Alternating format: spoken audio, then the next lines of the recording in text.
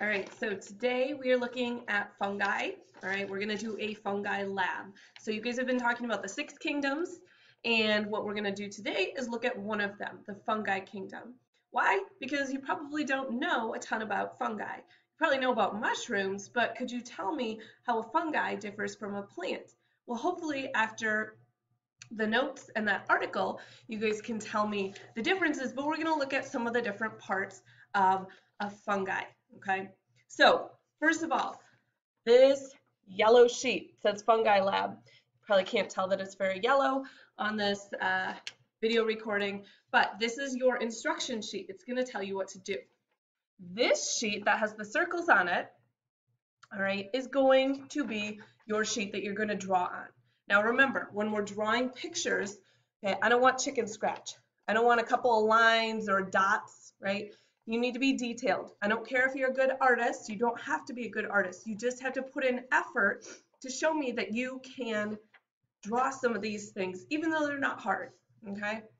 So the first thing you're going to do on this instruction sheet here, it says, look at the mushroom under the dissecting scope. So we've used microscopes like this before, okay? This should be familiar. You guys should have seen this microscope and used it before. Today, for the first part, we're going to use a dissecting microscope. So if you look at these two, all right, what are some of the differences between these two microscopes? I'll hold them up close here. What are the differences that you see? So here, I'll kind of turn them around. Well, for one, all right, this dissecting scope right here does not have a platform. It doesn't have that stage, remember, where we hold a slide, okay? Instead, it just has this spot right here where you're going to put stuff on to look at. Also, notice this guy has 3 objectives or 3 lenses. This guy doesn't have 3 of them. It just has 1 inside of here. And the other big difference, a lot of people say, oh, well, this one has 2 eyepieces. Yes, it does have 2 eyepieces, whereas this guy only has 1. But the light, okay? So in this one, the light, I don't have it turned on, but the light's going to shoot down. In this one, the light shoots up, okay? So what would happen if we put a big mushroom on top of here is it would block all this light. We just see a big black spot. That's why we can't use this one for a mushroom. We could use it for a really thin slice of mushroom that could still let some light through. So that's why we got to use this one. This is a dissecting scope. It can give us a 3D picture of what we're seeing because the light is shining on top of it, not below it. Now, how do we use a dissecting scope? Well, same way as we would use the regular microscope. So we have the eyepieces up here. You can move them together or apart to fit your eyes.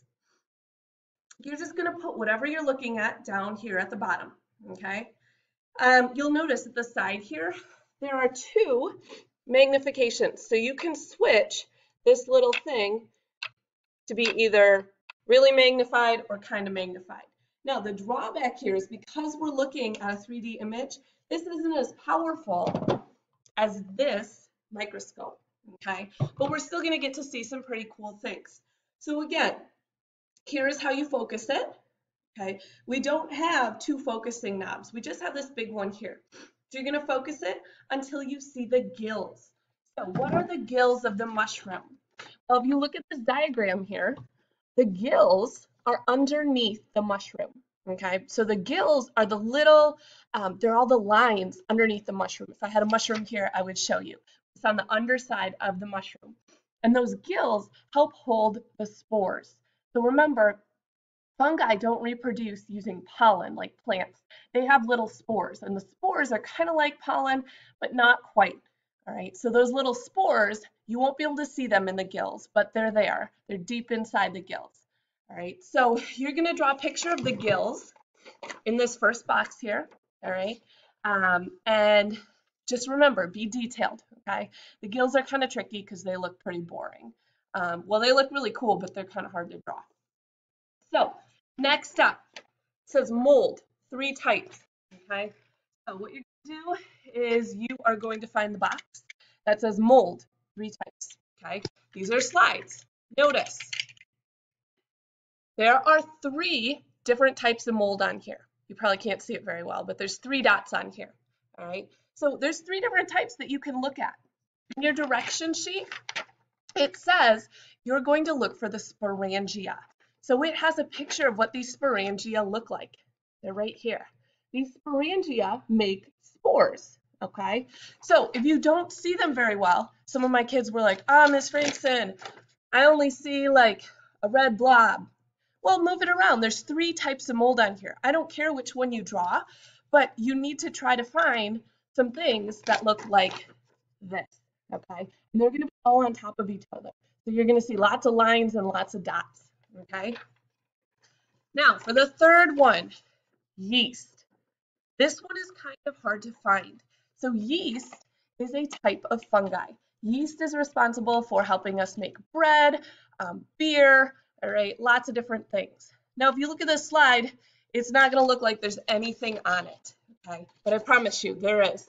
So if you hold it up to a white piece of paper, I'm going to see if I can get this on here. There's a little dark spot on there, all right? You'll just have to take my word for it because this camera isn't picking it up. But hold it up to a white piece of paper, find out where that dark spot is on the slide and line that up, okay? What you should see are a whole bunch of little dots. These are yeast cells, okay? Those cells that help make bread and all of those other things. And the last one you're going to look at is going to be Pizziza apothecum, all right? So this is a cup fungi. What the heck is a cup fungi? Well, I put a picture on here for you. It literally looks like a cup, okay? So it's down here. Now, the cup fungi, what they did is they took a really thin slice. So we're going to look for, there's long skinny cells and they have little dots. Those are the spores. So that's what you're going to try to find and draw on your picture here. Okay, so if you forget what you're looking for, just look at the instruction sheet.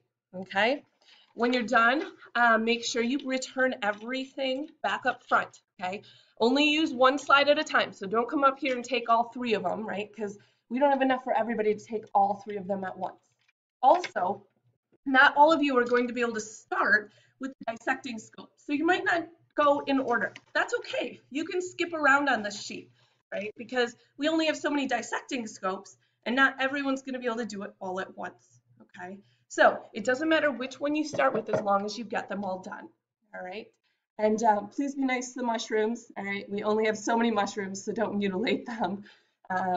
But that's it, okay? Couple reminders when you're using the regular microscope, which is what you'll be using for all of the slides, okay? So all the slides, everything except for the mushroom, you'll be using the regular microscope. So remember, we said we always start with the shortest one on low power, okay? So we always start there. The easiest way to focus it is to move the stage all the way down, okay? So it's all the way down. And then what we're going to do is we're going to look in the eyepiece, okay? And we're going to slowly move it up until it comes into focus. Remember, we use the big knob on low power, okay? When we move it to medium, we can only move it to medium once we get it focused, okay? So when we move it to medium, we can only use the fine focus, the small knob, okay? So we're going to move it around, see if we can get it focused, and only when we get it focused can we move it to high. And again, on high, we can only use the small knob, okay? Because remember, if we use the big knob on high or medium, we could scratch the slide and the lens on here, okay?